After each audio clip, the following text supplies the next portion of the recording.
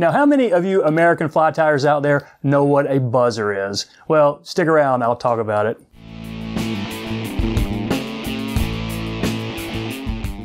Hello everybody, welcome back. I'm Matt, thanks for stopping by. So the pattern I'm talking about today, it's called Shipman's Buzzer. Now, it was created by Dave Shipman in the late 1970s. So what exactly is a buzzer?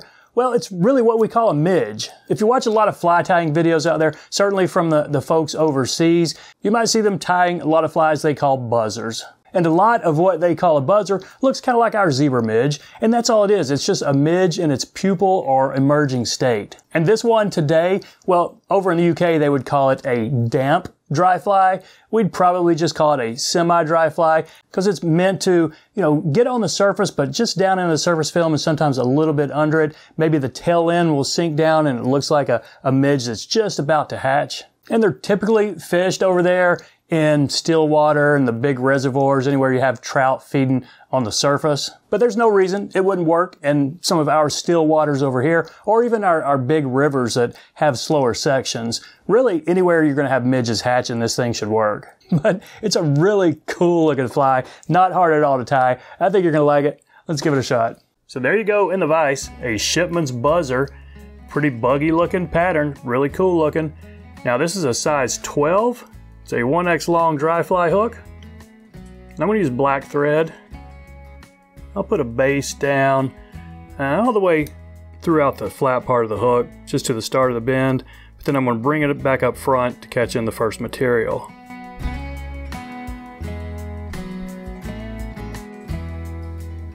And the first thing we're going to tie in is Antron fibers, white Antron fibers. You could do this with some light colored or white CDC. I've seen plenty of them out there like that. But let's go ahead and catch it in up front. A couple of wraps. Take a look at it. We are going to prop it up a little bit and we'll finish under this gill tuft up front. So make sure you leave enough room for that. I think we're fine right there. Now let's just catch this in along the top till we get to the back. Okay, that's fine right there. Now, catch in our tinsel.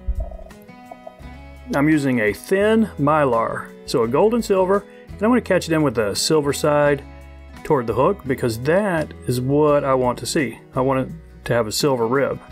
Now you could certainly do a gold rib if you want. I'm just picking silver because I think that is going to look the coolest with the dubbed body I'm going to put on it, which I'm using a caddis green. Now I've seen plenty of them and reds and browns and all kinds of colors, natural and unnatural. But I'm going to do this with a dubbing loop because I'm using some really tough to work with dubbing. Some synthetic or imitation, I think it's synthetic, I don't know, seal's fur. So how do you make a dubbing loop? I pull my thread out about 5 inches, put my finger in it, and then bring it back up here to catch it off. So there's my loop that I'm going to use. Now I'll go ahead and take a few more wraps toward the back, but I'm going to part my thread up front just to kind of get it out of the way here. And what you do here is my caddis green imitation seal's fur. I've got one of my threads waxed, and I'm just going to put this in, kind of get it as tight as I can on here, but you see this stuff, it doesn't get real tight. And don't be afraid to put it pretty thick. So I've got about a 4-inch noodle, maybe just a little bit more, but I'm going to spin it into a fairly tight rope here in just a second. So let's kind of bunch this up right here. Okay, I think that's going to be enough. We'll see in a minute. But I'm going to use my dubbing spinner. This is my heavy brass spinner right here with a hook on the end. Lots of dubbing spinners are shorter and stubbier, and they work just fine. And you don't actually need one, but it certainly makes it easier. So I'm going to hold my thread and bobbin out of the way, and then I'm just going to give this thing a spin, let it spin around for a few seconds till we get a pretty tight rope. So there's our rope, if you can see that right there. And if you're tying this normally, you don't have a camera 4 inches in front of you and a blue backdrop right behind you, you can probably just spin this whole thing without taking this dubbing spinner off.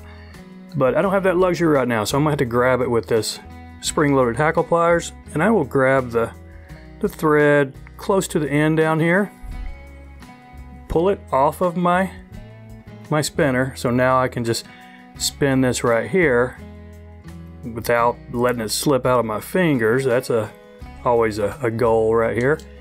So I'm taking it back just a couple of wraps so I can start the dubbed body there toward the back of those white gills there. Now just wrap it up.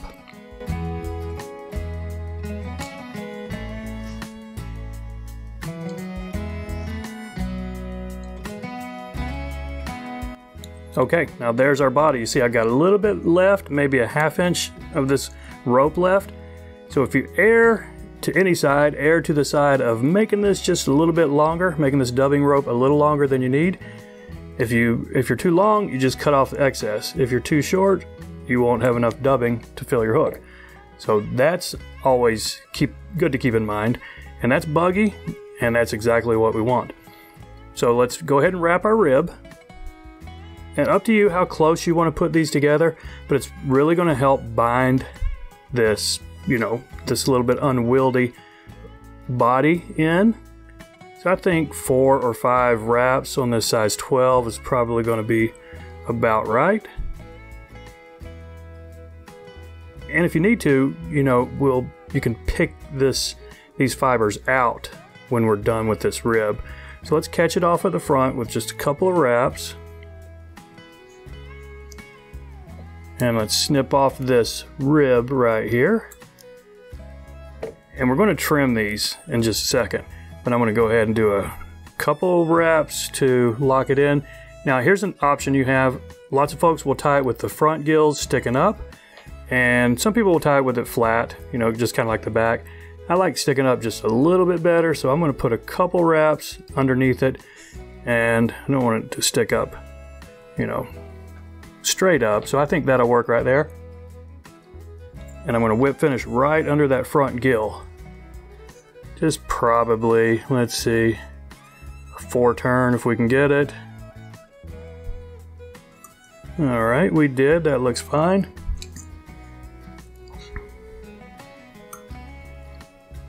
Now let's cut these to size and then we'll fluff them out. So that front one, I need to cut it just a little bit, not too much. Let's try that right there. And the back one, probably about the same.